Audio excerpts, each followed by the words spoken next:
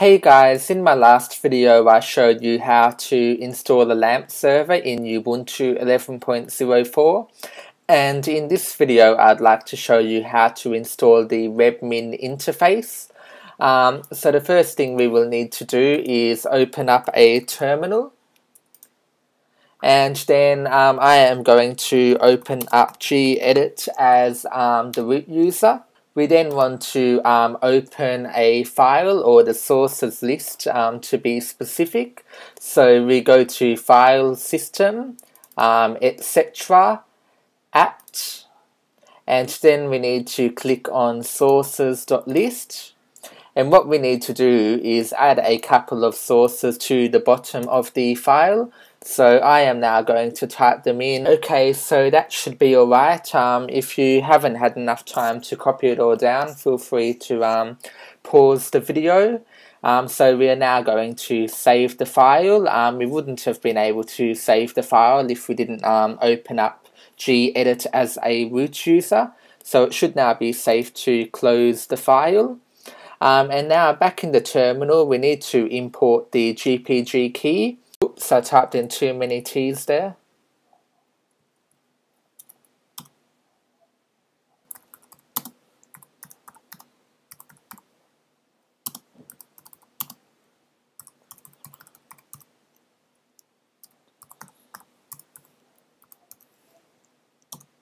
And we now need to update the source list. So sudo apt get update. And now that we have added the extra repositories and imported the GPG key and updated the source list, we are now able to install Webmin. So we just type in sudo apt get install Webmin.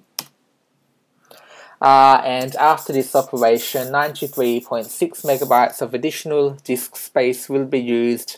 Do you want to continue? Yes.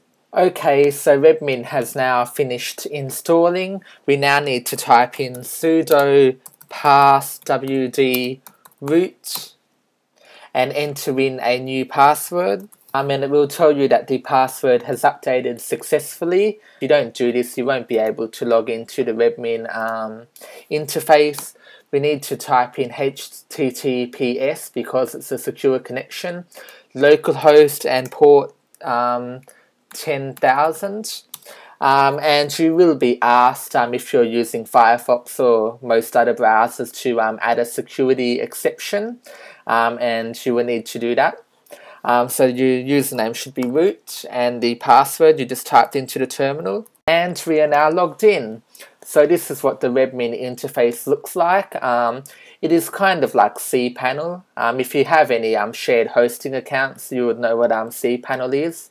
So it will tell you the system host name, the current operating system, Webmin version, time on the system, the current kernel and CPU processor information, the total system uptime, the running processors, CPU load, CPU usage, the memory usage, virtual memory, local disk space, package updates.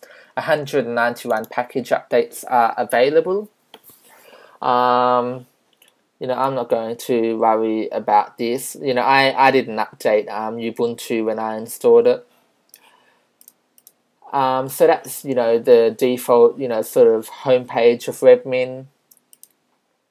And, there are a lot of different options. I don't want to bore you and go through all of them. We have backup configuration files. You can change the language and the theme. I believe that you can, download additional themes and modules, etc. Actions log. There's Webmin configuration. There are just so many options. I can't go through them all. We have IP access control.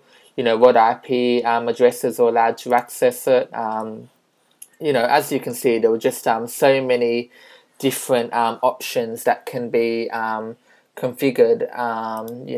Boot up and shut down. You can change the passwords. disk and network file systems, file system backup, log file rotation, MIME types, PAM authentication, the current, the processes that are currently running. You can schedule commands and cron jobs. Though yeah, there is a lot to go through. If you're interested in it, then I suggest you check it out. You can watch my previous video on how to set up a LAMP server, and you can install Webmin. Though it is very similar to cPanel.